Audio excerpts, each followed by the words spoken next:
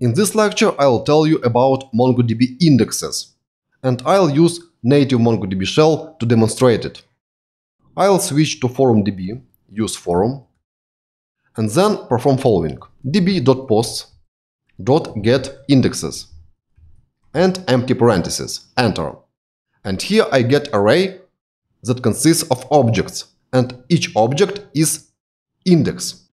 In each collection there is default index, and this index is created by field _id. 1 here means that index is ascending. Name of the index is here, _id_, and namespace is forum.posts. This index ensures that if you perform query by _id, for example, let's find certain post, db.posts.find, and here let me use this object ID.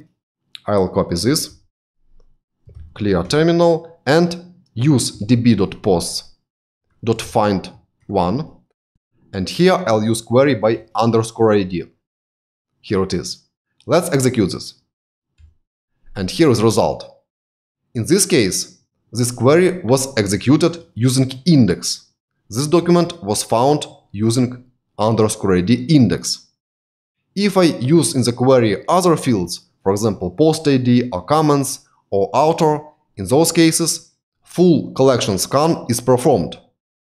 You can add to the index other fields if you want. And usually indexes are created for the fields that are most often used in the queries.